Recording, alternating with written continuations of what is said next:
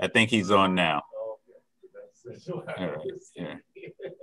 All right. And let me give another shameless plug. We also have a for African American, well, for Black History Month on Thursday, February 25th from 6 to 7:30 p.m. We are hosting our Black History Month celebration. So look out for that. And you can RSVP for that event at queensbp.org. Once again, so that is the website, queensbp.org. And our keynote speaker for that event is going to be New York State Attorney General Letitia James. So I hope I was able to fill some time as we figured this thing out. And I now want to, once again, I gave you such a nice introduction, Captain Kala. Thank you. You being here, being in service for 31 years at FDNY. Yeah, it flies by. And you still only look 31. That's amazing. But thank you for what you do for our city. This is such an important subject. I don't have to tell residents of Queens how many people we've lost to fires over the course. And I mean, there have been some really, I remember, I think maybe a year or two ago, we lost some children to a fire. And it's always heartbreaking when we have to show up to those scenes and to work with those families. So really urge everybody to take advantage of the information that's shared this evening, and also to make sure you're checking your fire alarms to make sure you have batteries. But I know he's going to get into that, so I'm not going to steal your thunder, but want to thank you once again for joining us. Thank you very much. It's my pleasure to be here. Okay, so everyone, you can hear me, right? Okay. All right, so I'd like to get into some very important information about fire safety. Fires were actually down 5% in 2020 versus 2019. We had 63 fire deaths throughout the city as opposed to 66 the year before, but that's still 66 too many. But we're trying our very best. And even with the pandemic, we're able to reach people virtually and through our website. You can see the website behind me, FDNYsmart.org, tons of information there. Virtual tours of the firehouse, age-appropriate stuff for pre-K and all school grades, seniors alike. But it's still, 66 fire deaths is still too many. So we're trying to cut into that. We have a sound the alarm program where we're trying to get every New Yorker with a working smoke detector. We found that you're 70% more likely to die in a fire without a working smoke detector. So we were able to secure a grant from Department of Homeland Security with a partnership with Red Cross, where we have installation and we're supplying as many detectors as you need.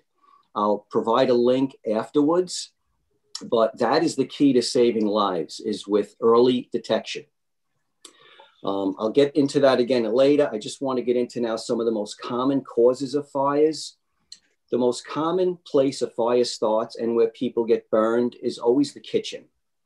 And it all has to do with unattended cooking. We're multitasking. We're trying to do a lot of things at once. We're cooking on high flames because we're in a rush. We're taking phone calls. We're got children in the bath. We're homeschooling. It's just too much. So I'm just reminding everybody of the importance of when you've got something on the cooktop, especially if you're frying with hot oil, that you don't get too far from the kitchen, okay? It's really important. Another thing too now, think about during the pandemic, school-age children that are normally being fed by the school cafeteria are fending for themselves. So these kids are getting creative. They're YouTubing some elaborate recipes, and all of a sudden they're Chef Ramsay in the kitchen. But do we take time to talk to kids about basic kitchen safety? Do they know you can't put tinfoil in the microwave? Do you know that you can't stick the fork in the toaster oven when the English muffin doesn't pop out without unplugging it first? Keeping the cooktop area clear of paper towels, dish rags, pot holders. We're finding that especially the newer electric ranges have a higher incidence of fire because sometimes they're confused for additional counter space in small apartments. People tend to put things on the glass surface that they're not using. And it's very easy for the heat to communicate to that different area of the stovetop, or sometimes you're not sure which stovetop unit is on during the new convection oven. So remind the kids about basic kitchen safety, remind the adults that they can't wander too far away when they're involved with an elaborate meal. If you do come back to the kitchen and something's gotten a little out of hand, I remind you that the best thing to do with a gloved hand is to smother it with a tight fitting lid. You can see me, I'll demonstrate quite simply, but you got to have a corresponding lid. I bet you if you checked a lot of your cabinets right now and your cookware, you may not find a corresponding lid. But I'll remind you that if you are frying, deep frying in oil, it's very good to have the lid nearby, even if your recipe doesn't call for it. Because if you do come back and that's overheated and it's smoking and it's flaming, with a gloved hand, turn the burner off and smother it. That's your number one. Another very good little tip is old-fashioned Arm & Hammer baking soda is a very similar compound that's inside a fire extinguisher. Sodium bicarbonate is sometimes what's in a fire extinguisher, all right? So little mini fire extinguisher. Try to find it in this handy shaker bottle if you can. But the only difference in the fire extinguisher really is that there's some nitrogen gas added in here that allows this to shoot out under pressure about 6 feet when you pull the trigger. But other than that, mini fire extinguisher, so keep that nearby. If you don't have that lid that fits, you could come over this and will put the fire out. Okay, you never want to put water on an oil fire. Be careful, you just leave this off a part of the stove that's not hot. Don't try to walk outside with a hot pan. It's very likely that heat may transfer through the glove to your hand. And if you drop that, you've got a bigger problem on your hands, okay? So kitchen fires, people get burned a lot too in kitchens because they wear loose fitting clothing, especially if you got a big meal, you're cooking for a lot of people. If you got all 4 burners going on cooktop at once, if you're reaching to the back burners, if you have loose fitting clothing, sometimes it's a common way to catch fire with your clothes or getting burned. So please be careful in and around the kitchen. Moving right along now to another common fire, which is really, unfortunately, the deadliest fire, involves smoking. Smoking and candles. Smoking is an addiction. People that smoke need it first thing in the morning, last thing before they go to bed. Very dangerous place to smoke, but that's where we find a lot of fire fatalities, where it's determined that it was smoking, is in and around the bedroom. All it takes is a little ash to just set in the fibers of that mattress, and you've got a very, very fast moving fire. The thing with fire is people have to understand is how fast it moves. If you talk to people that survived and escaped a fire, they'll tell you about how fast that it traveled. A fire doubles in size every 1 minute. If you think about that, right? Fire may start real small, but in a couple of minutes, you've got a really, really big, fast moving fire. And what's burning nowadays is everything is plastic. If you look around an apartment now, 90% of what's in there is plastic. It's not like 20 years ago when your TV was in a wooden cabinet and when your mattress was filled with cotton. Your mattress is filled now with a polycarbonate fiberglass. Your TV is all plastic. And when plastic burns, it's a carbon-rich compound. So it burns hot, it burns fast, and the smoke is thick, toxic black smoke. It's not like 20 years ago, firefighters, if you were tough enough, they called them smoke eaters, where they'd walk through fire, they'd grab you and carry you out. But now nobody can survive more than 1 or 2 breaths of what's the smoke off what's burning now. And the smoke actually becomes flammable.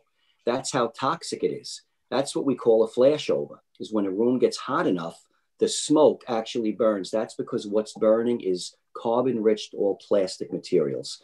So very, very dangerous about how fast moving it is. It's so important to have early detection. Your plan can't be to outrun it or walk through it. You have to get an early detection through a smoke detector.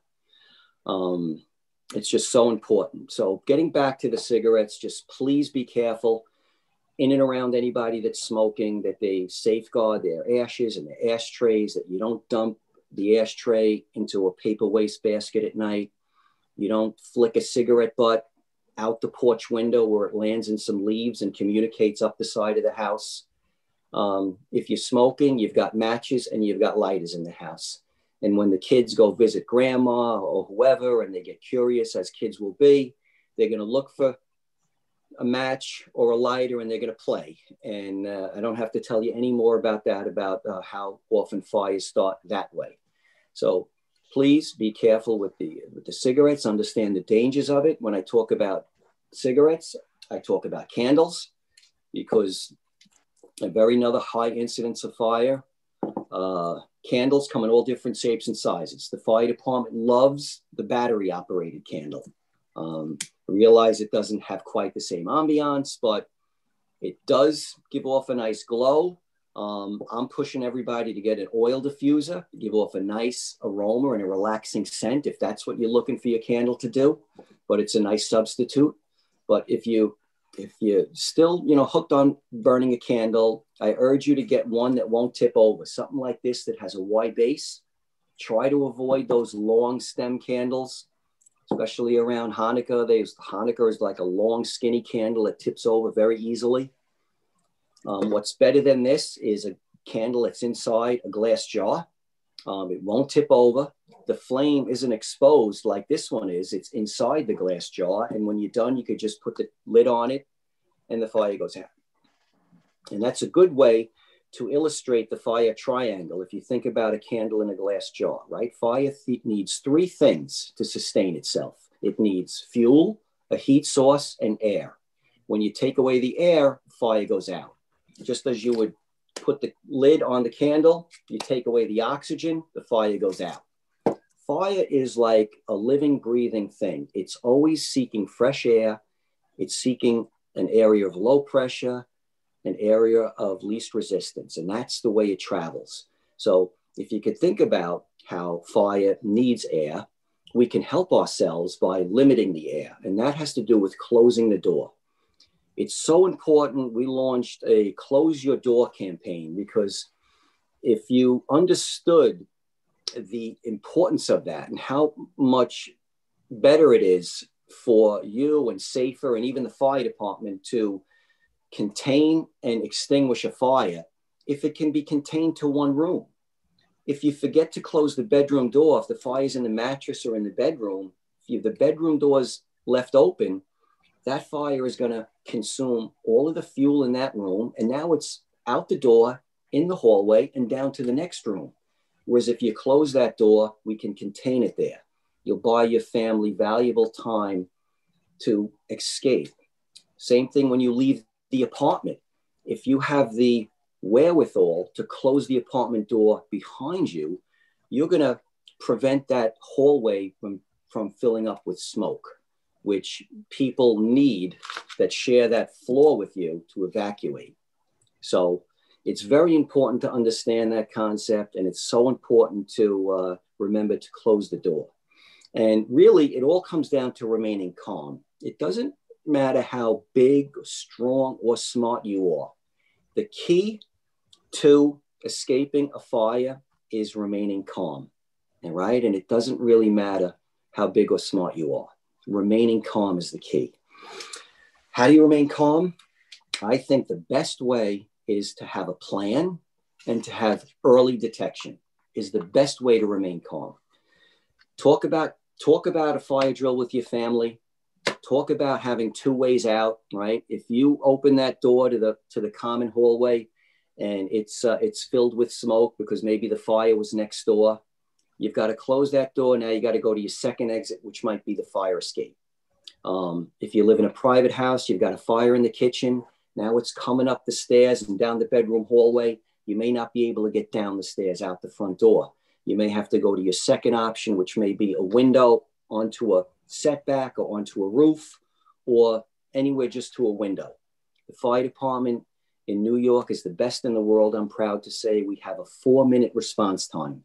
If you get yourself to a window, I promise you that we'll find you. But you really want that plan in place. It'll help you in the middle of the night when you hear those beeps to say, okay, it's go time, right? And go through this once a month, right? These newer detectors now are very good.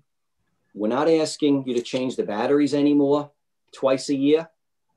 These have a 10-year sealed lithium battery, but we still are asking you to test it once a month. You just have to press and hold this button in the middle, let it run through its cycle of beeps, and let everyone in the family get familiar with what that sound means, okay? You don't want to be confusing those beeps with anything else. You don't want people saying, did somebody leave the refrigerator door open, or whose phone battery is low? No, this is unmistakable. And this is, okay, we've got a situation and let's calmly, okay, get up and get out. And please don't go back in. When you get out, you stay out. There's some different evacuation plans specific to what type of building you live in. If you live in a fireproof multiple dwelling, a tall building that has no fire escapes, in case you're not sure what that is, that building won't burn structurally. Only the contents burn, right? That building is built of all cement, concrete, steel, glass, okay? Fire doesn't spread from one floor to another. Fire doesn't spread from one apartment to another.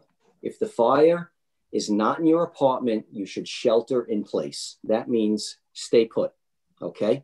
The last thing you want to do is panic and put yourself in a smoke-filled hallway, a smoke-filled stairwell, or an elevator when you are perfectly safe staying in your apartment, okay? But that all has to do with remaining calm, okay?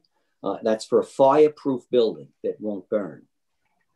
If you live in a non-fireproof multiple dwelling, a building that may look like it's brick on the outside, but underneath the brick is wood and it is combustible, fire will spread from one apartment to another and from one floor to another.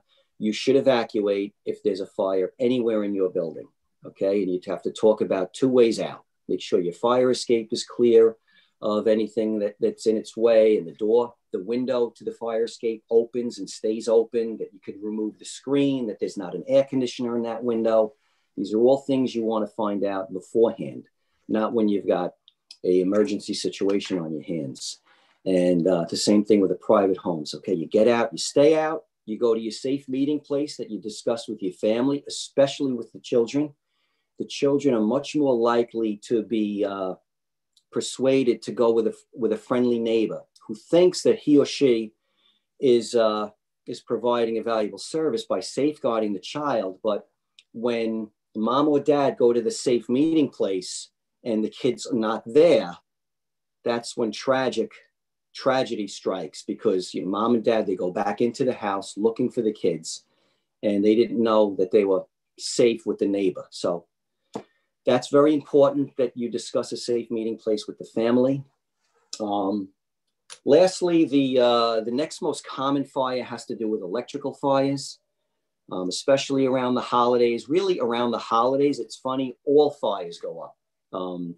The cooking fires go up, right? The candle fires go up. The electrical fires go up, right? Because we're using a lot more electricity. We're decorating the house for holidays. So a little bit about electricity, okay? Extension cords are really only designed for temporary use. I know that's surprising for you to hear, but they should definitely never be used in accordance with an appliance, okay? An appliance is simply anything that gets hot or cold. For instance, a blow dryer, a curling iron, a toaster oven, a microwave, an air conditioner, a refrigerator, a space heater, okay? These things have compressors and thermostats. They get hot, they get cold. They call for electricity. Wires heat up, wires cool down, wires expand, wires contract. It's an alternating current. So it's not meant to flow through an extension cord. I don't care how thick it is. Any appliance should be plugged directly into a wall outlet, and preferably the only thing in that receptacle, if you can. People complain, well, I don't have that many outlets. My answer is to call a licensed electrician and have additional outlets installed where you may need them. I know it's not a great answer, but we have to avoid using extension cords for these purposes. Power strips, okay, really? They don't give you more power, all right? They don't change the amperage in your circuit breaker. It's a convenience item that's meant to be in and around the television or the computer. You have multiple things that need to be plugged in, like a router, a modem, a cable box, an Alexa, the TV, the VCR, whatever you may have, okay? It's designed there to protect your expensive electronic equipment. You can use it in and around next to the bed for your table lamp, your alarm clock, your phone charger, stuff like that is okay. But you don't want to overload it. You want to stick to stuff that has a UL label. If you can, look for that. It's been tried and tested. Anytime you smell something electrical burning or see a spark around an outlet, you must call 911 immediately. Never ignore that. Don't go to bed with that. Very often we'll come back hours later and the fire department has like a thermal imaging camera that lets us detect heat behind the wall. And many times you've got fire in the wall. And if fire's in the wall, it's very likely in the attic and across the ceiling. And it's a big problem. Now you will lose a lot of personal property and you have a lot of fire damage because we ignored a spark around an outlet. So please call 911 and have a plan. And back to the detectors, really, we're relying on this for a dual purpose. And when you call 1-877 Red Cross, and I'm going to provide a link at the end of this in the chat, we will put you on a schedule and you will have a window of opportunity, maybe a 2, 3, 4 hour window on any day you like during the week. And we'll come out and assess how many you need. You need 2, you'll get 2. You need 8, you'll get 8. There's no charge. We install them and we follow safety protocols that were set for the COVID. Everything's up to guidelines, and we'll put them where you need them. We'll put combination, smoke, and CO on every floor. Now, the CO is important. You're really relying on this entirely. Relying entirely on the detector to pick up carbon monoxide. It's a deadly, odorless, colorless, tasteless gas. It can accumulate from a faulty hot water heater, a faulty burner, faulty stove. You could have it, especially in the winter, if you got cars idling in underground garages, a garage that's underneath the house. You could be in a car where the tailpipe is still covered with snow and ice. We've had a lot of snow and ice lately, and it builds up. You may get a headache, you may not. People fall asleep and they just don't wake up. That's how scary it is. We had a deadly incident a couple of weeks ago in Brooklyn. 2 brothers lost their lives from carbon monoxide poisoning. So please, and understand now the difference too. These detectors will beep. When you cycle through your test, you'll hear 2 sets of beeps. Beep, beep, beep twice indicates smoke. There's a pause and you'll hear 4 rapid beeps will indicate carbon monoxide. You don't want to confuse the two, okay? 4 rapid beeps is carbon monoxide. And you should evacuate, call 911, and we'll come in and confirm those readings and locate the source as best we can. And it can happen anywhere, really. You could be, I know we're not out and about much in restaurants or public assemblies, but when we do get back to normal, be careful that it can happen anywhere. And if you're suddenly out of the blue feeling lightheaded, ask somebody you're with. If multiple people are having similar symptoms, it's very likely you've had a carbon monoxide leak where you are. So please get the detectors, 1-877 Red Cross. We have about 12 to 1,600 detectors that we're installing a month. We're not looking for anything else. Don't hesitate to call. There's nobody looking for anything else in the apartment, just to get everybody safe. In Queens, we've got a primary area, zip codes listed right now as 11434, 11436, 11413, 11372. That's a primary areas based on fire incidents in the past that we're trying to really do a community outreach to. But anybody in the city can get one and get on the list if they dial that number. I'm going to close there, try to keep it in a timely fashion. We hit on a lot of important topics. I can elaborate or add to anything you'd like when we open it up now to Q&A. So if I can turn it back over to the host of this webinar, I will. And while we're chatting, I'll try to add that link. Thank you, Captain Colabella. So now we will open up the floor for Q&A. And we have one question from an anonymous attendee asking, is there a special application for CEC/CCHS borough appointee, and how do they apply for that? I'm sorry, I don't know. I have to be honest, I don't know. I will make a note of it, and if I could get back to you in some way, I have a phone number on my my invitation to this webinar, and I will get back to you on that. I apologize. Thank you for answering. Now, I would like to let the participants on this webinar know that you can feel free to unmute your mic so that you can ask any questions if you did not put them in the Q&A box.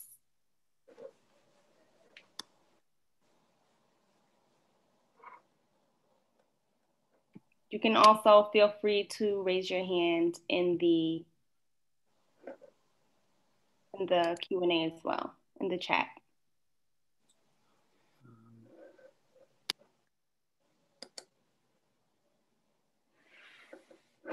I'm going to try to go and share this link now, okay? Yes.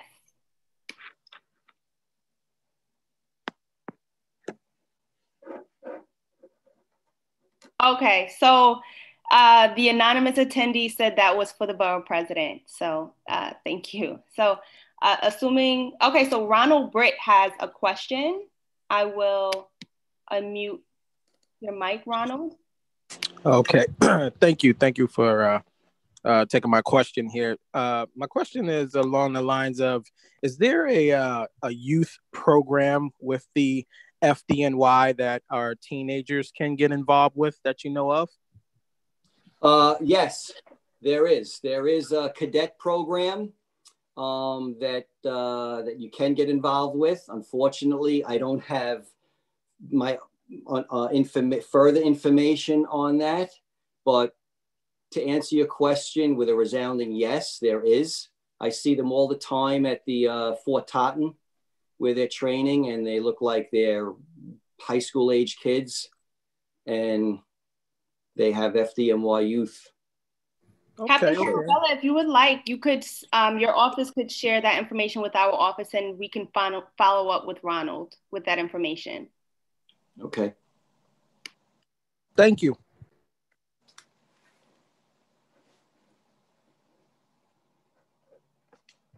You're welcome. Are there any more questions? If anyone would like to raise their hand.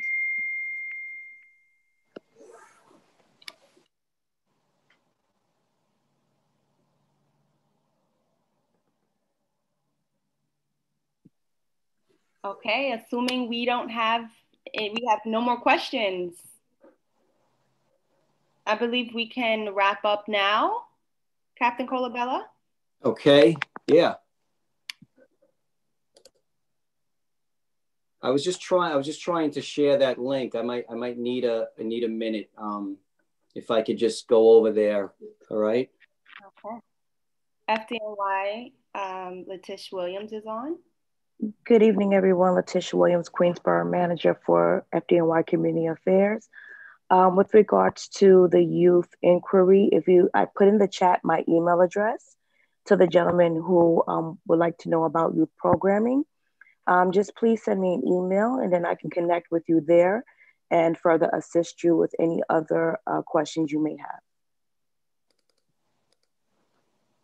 Thank you, Tish. You're very welcome.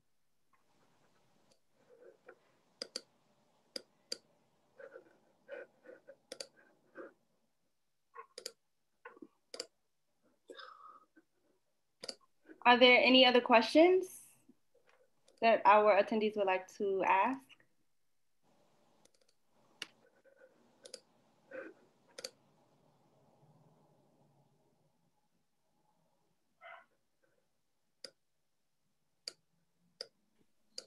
Okay, assuming there are no further questions, Captain Colabella, once you finish sharing the information in the chat, if you would like to give any final remarks.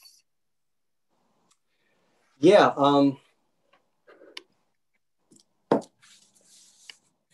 I would just urge everybody to please reach out to your family and bring this topic up. It really has much more value. I don't mean to cut you off. We have someone that has a question. Okay, sure. Okay. Sylvia, if you could unmute your mic. Oh, great. Because of the chatting, I was trying to chat trying to type into the chat box while you guys close out. Yes, good evening, everyone. Thank you. I wanted to know, how is it that we're able to obtain the carbon monoxides in the fire alarms? Are they giving that out at all? Or I know they usually give them out in around October, but I know due to the COVID and, not having in-person events that are limited, are they able to email, send it to us by mail, or is there a quick drop pickup, somewhere? Well, no, what we were doing in October was usually the change your clock, change your battery campaign, where we were actually giving out the 9-volt batteries. But the detectors now, we're working with Red Cross, a partnership with Red Cross, where we're giving out the number 1877 Red Cross. And there is an automated system that will set up and schedule a convenient time for you, and we will install and provide at no cost. We do have some community outreach where we have been tabling with where we have detectors that we're giving out. They're usually in areas where there was a recent fatal fire. We just try to do a community outreach in those areas, but we're really trying to reach everybody through this Save the Alarm program, where we're trying to get everybody in New York with a working smoke detector, or even possibly an upgrade. If you still have the old detector where you're changing a 9-volt battery, would like you to sign up and get the new detectors that have not only a 10-year seal lithium battery, they also have a much better detection system where they're cutting out nuisance alarms. Because sometimes we find that in and around the kitchen, when people, overcook, or sometimes it doesn't take much to set the alarm off, and people drop the alarm, drop the battery till they get through the meal, and they very often forget to reinstall it. So the fire department has actually gone to fires where we see detectors, working detectors, but where the battery was removed and dropped out. So that's another advantage of calling 1877 Red Cross and signing up for a new detector or an upgraded detector. So it'll be upgraded because I still have the one with the 9-volt battery. Yeah, call them,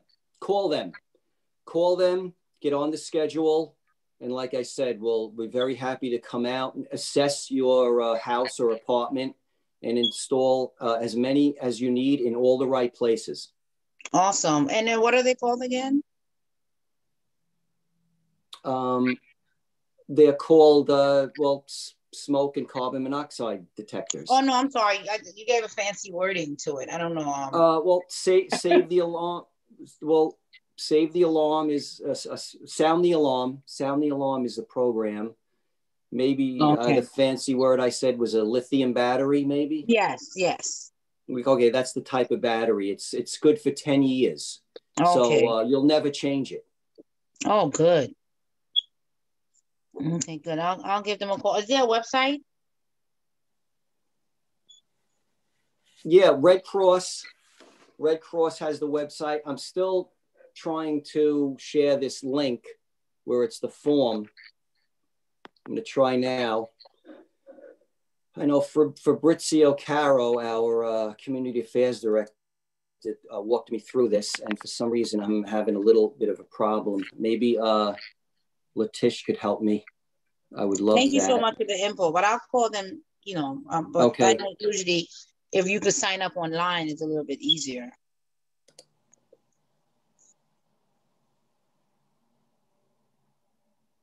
Red Cross has it on their website, but I was supposed to be able to share this link. Hi, good evening. This is Letitia Williams again from FDNY Community Affairs. Everyone that is on this call who is interested in obtaining the link, I have previously entered my email address. What you can do is you can send me an email and follow up with me so that I can provide you with the correct email link so that we can get you scheduled for the smoke alarms and the detectors. Okay, and I had joined in like 10 minutes ago. Can you resend the? Oh, okay, so I will verbalize my email address. Okay. Let me know when you're ready. Thank you so much. No problem. Oh, I'm ready. Okay, it is LE-TIS.Williams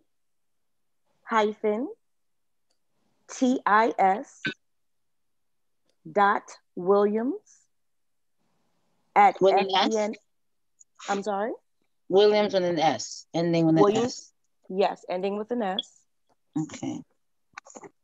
At FDNY.NYC.gov.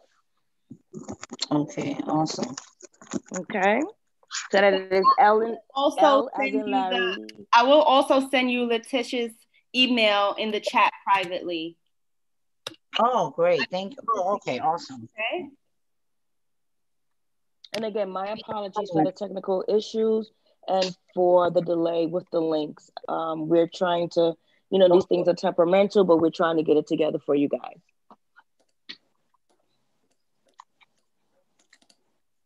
Thank you. Okay. Awesome. Are there any more questions? Just to backtrack, I would like to answer the anonymous caller's question before about the appointment. And if you're still on the call, you can email our office to Monica Gutierrez at education@queensbp.org. Again, that is education@queensbp.org. And you can address the email to Monica Gutierrez. Does anyone else have any further questions before we wrap up?